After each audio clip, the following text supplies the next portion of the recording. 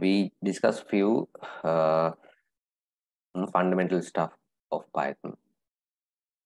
Right. This is a programming language, and in this lesson we are learning lamai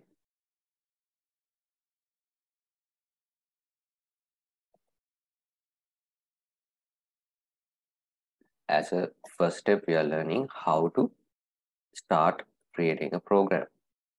What is a computer program? It is solving a problem. Computer program always solving a problem. Then before we jump into real programming language coding, once you got a problem, we have to follow a few steps. Okay, first you need to identify and analyze the problem, right? Then you have to design the problem, design the solution.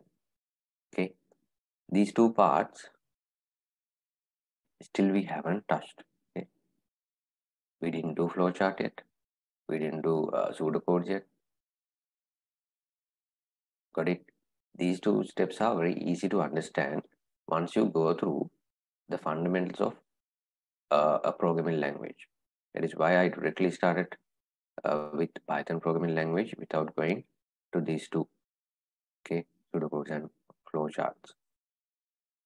Once we develop some programming concept, then we'll jump back to this one and we'll finish this one.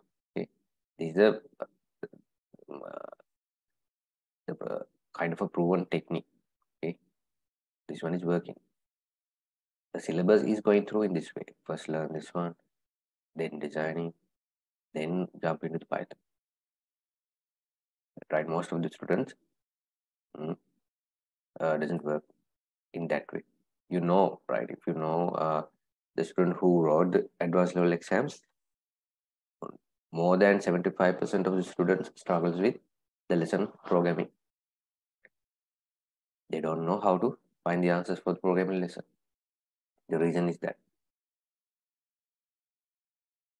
Right. Now, last week, we discussed about variables.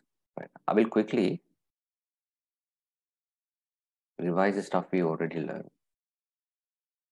We learned about a variable. What is a variable? Variable is like a container, right? There's a name for it, and we can put something inside.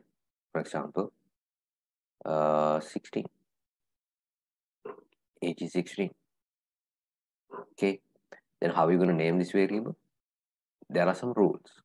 Right? These are the stuff you need to learn about. There are some few things you need to remember when you're learning a programming language. What are they? The rules you need to follow. What are the rules? Right. When you're creating a variable, there are few rules. It's common for every programming language. Every programming language got a set of rules.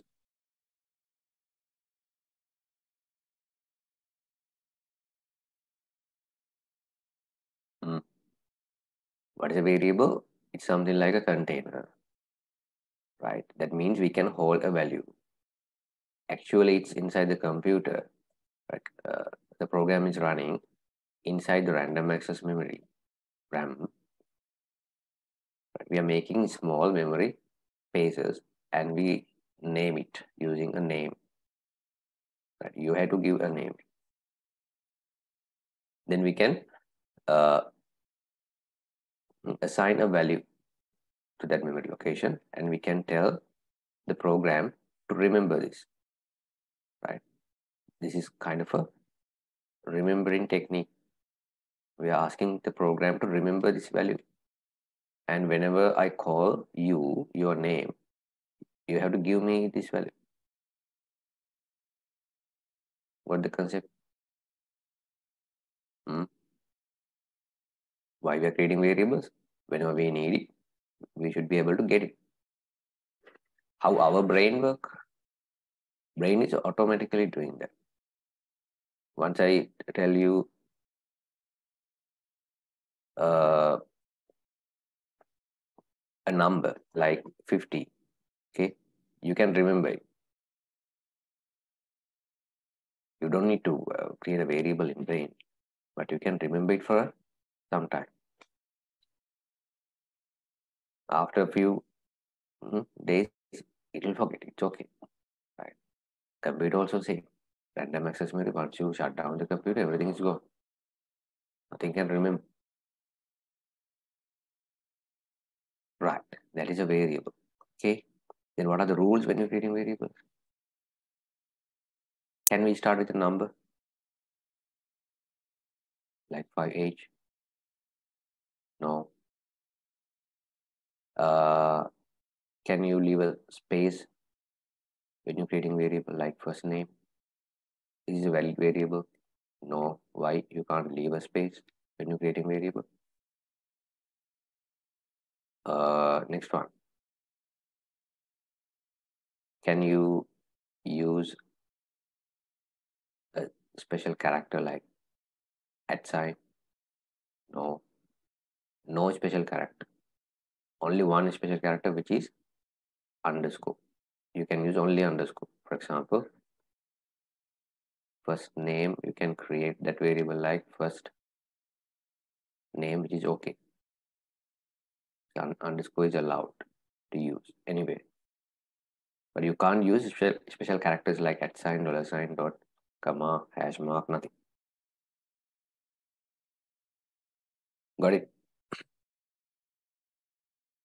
But there's another rule. If you want to use a number, you can't use it at the beginning, but you can use it in the middle or at the end. That means age, you can use this number here, it's okay, or in the middle, it is okay. Got it? Right. There's another one. We can't use reserved words. Reserved words can't be used. What are the reserved words? The people who create this programming language, the scientists or programmers or any one who create this Python program, they reserved some words for the programming language. For example, if you want to print something on the screen, they are saying use the word print.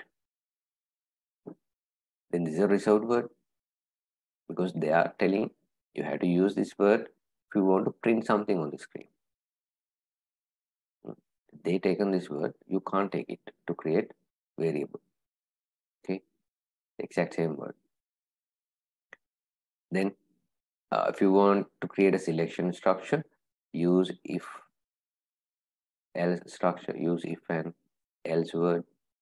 Right, there are different structures we will learn later. These are keywords. If you want to repeat something, use the word while keyword. Okay, then the words used by the programming language, we call them reserved words. We can't take those words and use in our variable. Right, those are the basic rules when you're creating variables. Kasun Sameera, shaping your future with the best ICT experience.